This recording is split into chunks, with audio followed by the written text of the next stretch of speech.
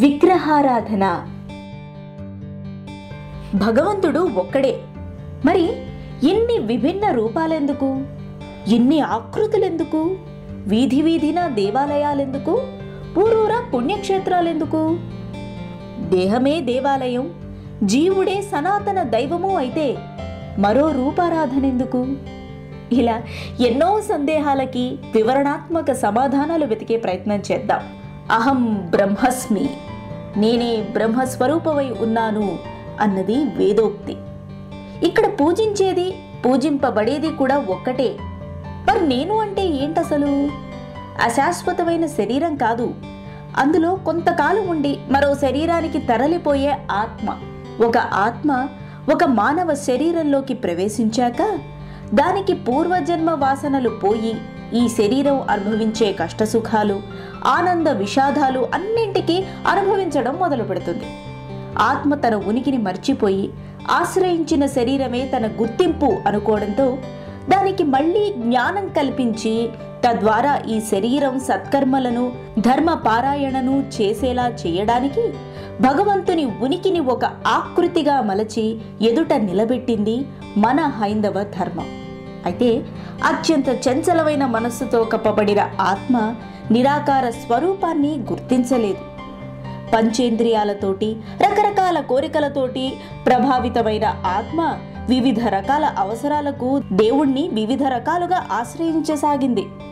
మన పూర్వీకులైన ఋషులు, మహర్షులు ఆత్మకు సులభంగా జ్ఞానం కలిగించడానికి దానికి ఎన్ని రకాల ఆలోచనలు, అవసరాలు దేవుడిని స్మరించేందుకు ప్రేరేపిస్తున్నాయో అన్ని రకాల దైవ స్వరూపాలను సృష్టించారు.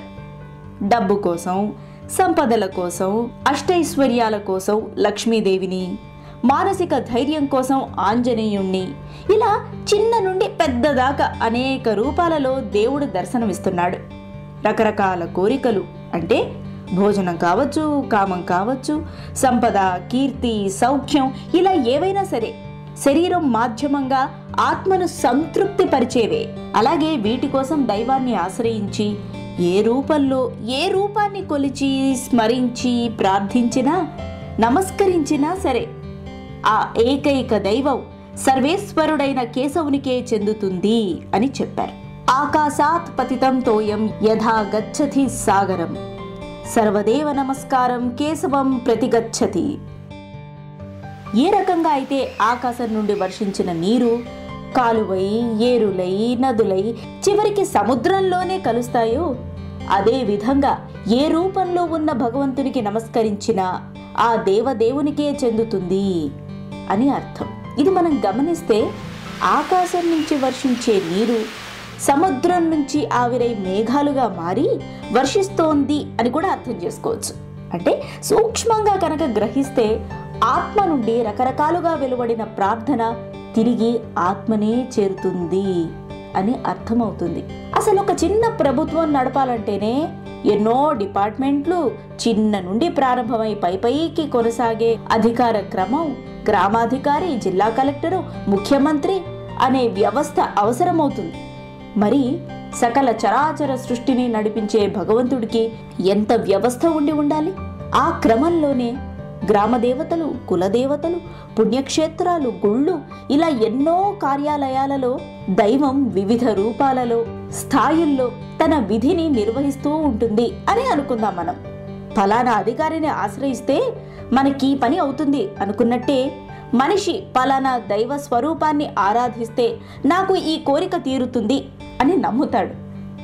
మనమెలా ప్రతి చిన్న పనికి దేశ రాష్ట్రపతిని కలవలేమో అలాగే ప్రతి కోరికకు సర్వేశ్వరుని వరకు మన ప్రార్థనని చేరవేయలేమో అనుకుని మనిషి తానే ఇన్ని విగ్రహాలను కల్పించుకున్నాడు. కానీ సర్వేశ్వరుడు ఎన్నటికీ అదే స్థాయిలో, స్థానంలో నిరంతరంగా ఉంటూ అంతా తానై, అన్నింటా తానై మనలను అనుగ్రహిస్తాడు. ఇది విగ్రహారాధన వెనుక ఉన్న సత్యం. మిమ్మల్ని అలరించే వీడియోస్ కోసం మా మ్యాంగో భక్తి ఛానల్ను సబ్స్క్రైబ్ చేసుకోండి.